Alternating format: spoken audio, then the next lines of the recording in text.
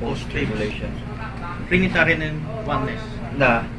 Kasi we belong to that. We don't believe in post-tribulation. Right? I'm not saying all of them. Yeah. Majority. Okay. Majority. Kasi I've been you know, it didn't even start with the Pentecostals.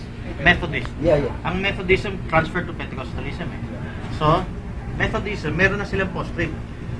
Si Elisoriano, post-trib yan. Methodist ang background niya. Yung iglesia ni Manalo, wala silang rapture eh. I was asked with that question before, and wala naman ako sa post, pre, mid, post, anything. Basta I believe the Lord will come, but I must prepare. So yun lang. Eh kung dumating ng pre, di okay. Kung nasa mid-trib, di okay. Dumating ng post, okay, at least I am prepared for the coming of the Lord. So yun ang aking pinag-ahanda. Ganito yun, it depends on the timeline. If we live in the Philadelphian church age, may uncertainty. Alam mo, yung pinagalingan ng Sabadista si James White. Ellen White. Wala pang Ellen, James Wala pa White. si Ellen niya, yung asawa. Meron silang revival ng coming, tawag na dyan, Adventism. Yeah. So, they're expecting the soon coming. Actually, it's premature. So, gumawa na silang doctrine to, hindi si James White, siguro yung later yung ibang tao, na para, kay James, parang aminado siya, disappointed siya. Yeah. So, it's like this. Kung hindi ka pa sure, pwedeng, if you live in a time na kung saan hindi pa siya radically revealed or pakalahatan, it's alright. Pero it's like this. Yung aakyat sa rapture will not be in darkness, sabi sa 1 Thessalonians. That means to say, may mangyari sa bride. Talking about like this. Ito yung buong mundo. Sa buong mundo, merong element ng tao marireveal sa kanila yung mystery. Not saying na sila lang maliligtas, pero dahil marireveal sa kanila yung mystery, yan yung mystery surrounding sa second coming of the rapture. Yung perfection message. Merong mangyaring, aware na kasi sa restoration, di ba? After restoration, merong perfection. Yung perfection is yung mysteries na hindi pa na-reveal kahit sa mga apostles, i-reveal lang sa end time. So, only the end time bride will know. So, are you aware yung sa Malachi 4:5-6? Malachi 4:5-6. So, anyway, next time yung topic. Ano yun? So, yung dito mo Old Testament saints, including John the Baptist.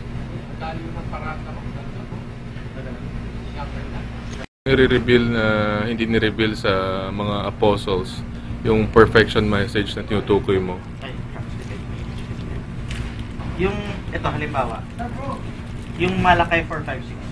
If you're familiar with that, he shall send Elijah,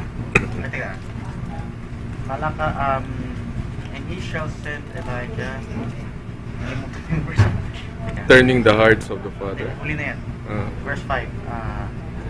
He shall send Elijah before the great and dreadful day of the Lord.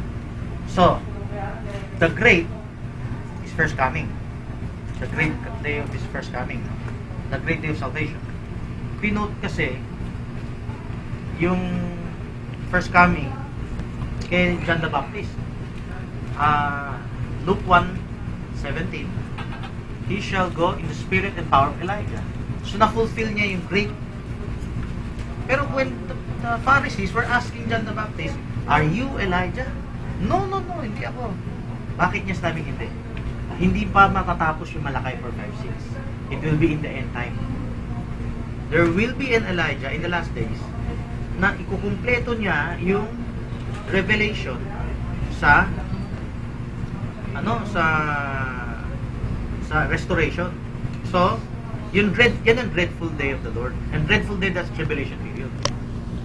So, take note, the angel cut the quotation in Malachi. If you cut that, yan lang na-fulfill. Hindi pa na-fulfill yung dreadful.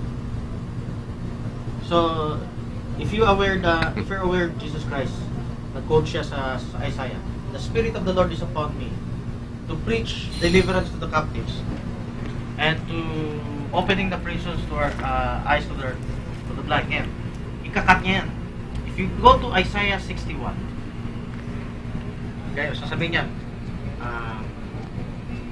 the Spirit of the Lord is upon me to preach deliverance to the captives, to open the prisons that are blind, and the day, to preach deliverance to the captives, and the day of vengeance of our God. Kinat ni Christ yung quotation na yan. Sa Luke 4, 18, 19, 20, kinat niya yan. Bakit niya kinat? Kasi sinabi niya, this day, this scripture is fulfilled in your eyes. Gusto siya patay. So, ibig sabihin, pwedeng makat. There's a portion of prophecy na tupad, pero yung iba hindi pa. So, ganun din with the conjunction end. Kanina, we were reading to resurrection, di ba? The first resurrection and the second resurrection. You would think dahil sa end, sabay sila. Pero magkahiwalay, 1,000 years. Ganun din yung sa Malachi. Ganun din sa Isaiah 61. May hiwalay. So, yung mystery is this. Let me add. Sa first coming ng Elijah, he will turn the hearts of the fathers to the children. From father to children. That is, from the Pharisees, Sadducees, to the fishermen, to the prostitutes, to the tax collectors. They will be the one who will first receive the gospel. Ito, hahabol na lang. Pakibasa nga, Acts 6:7. Acts 6. Ng Matthew 27:51, may mga nag-resurrect nung nag-resurrect si Jesus Christ, and then may mga lumabas, diba? May nagsasabi kasi na this person is prophetic or futuristic, parang gano'n. You read carefully after his resurrection. Naganap. Yeah. It's past tense. Okay? The veil of the temple was rent, there was earthquake. So hindi lang, it's a past tense, it's not prophetic. Because this event was mentioned in the other, kumbaga yun lang siya. Lang, diba? Hindi, ganito. Kahit merong ibang event binasa natin kanina, yung he led captivity captive. Meron yun. May term sa Bible firstborn from the dead. He won't be called first if he's the only one. He was called first kasi may kasama siya. May second. Hindi pwede mauna yung ibang Old Testament saints ma-resurrect in power and glory kaysa sa kanya. So, yun, yung mga supporting verses. Kaya balik muna tayo na. Okay. Yung Acts 6:7. Acts 6, okay ba? And the word of God increased, and the number of the disciples were multiplied in Jerusalem greatly, and a great company of the priests were obedient to the faith. So, the priests sumunod sa faith ng mga fishermen, mga tax collectors, ganyan. So, the apostles then were children. Sa Malachi 4:5-6b. Teka, bookmark mo lang yan. Let's open Malachi 4:5-6 para lang makita natin malinaw. Share kayo. Dikit mo yung Bible. Malachi 4:5-6. Malachi 4:5-6.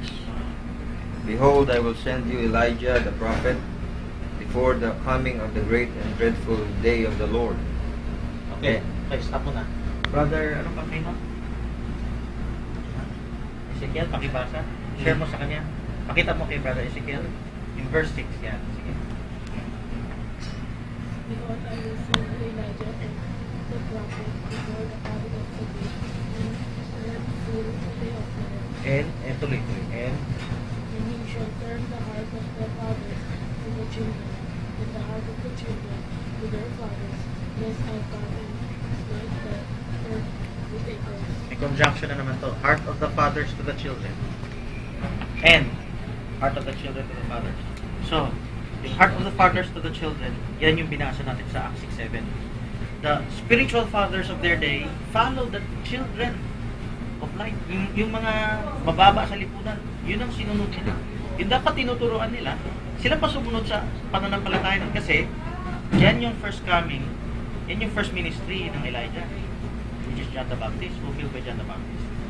So, yung what is not hard? That's the message, that's revival, that's restoration. Naging apostate sila, naging ano sila. So, punta tayo sa future. Sa second part, Malachi 4:5-6. Second part. Baliktad na. Tignan niyo mabuti tignan mabuti yung nakasulat. Children to the fathers. Nakasulat kaya? Tama? Diba? Children to their fathers. Nakasulat. Yan ba yung nakasulat, Brother Ezekiel? Yung children to their father, yan yung mga children ng apostle